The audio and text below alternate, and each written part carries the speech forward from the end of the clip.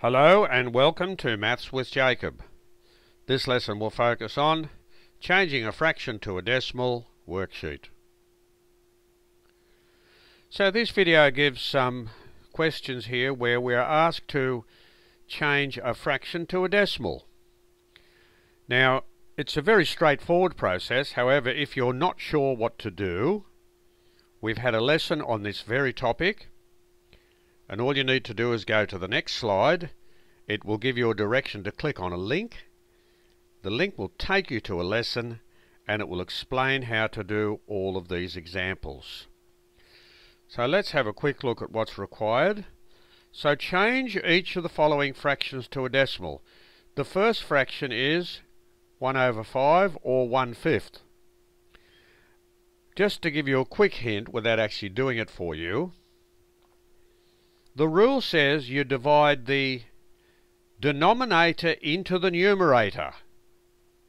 In other words, you set it up like this, like that. Sorry, that should be a straight line there. Where you have the denominator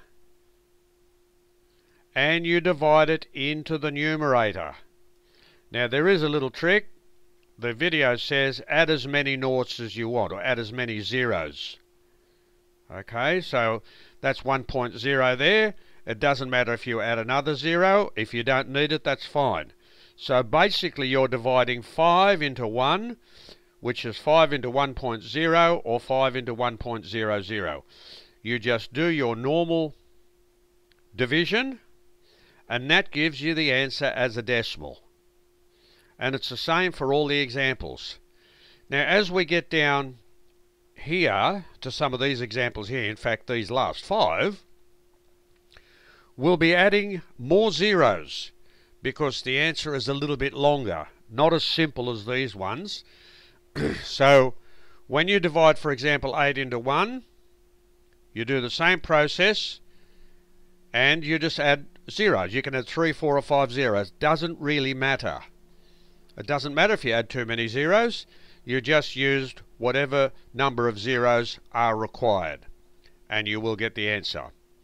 So this video has just given us a few examples where we can practice changing a fraction into a decimal, and there's a lesson on the topic, and if you need help on the next slide, just click on the link. It will take you to the lesson and it will explain how to do all the examples.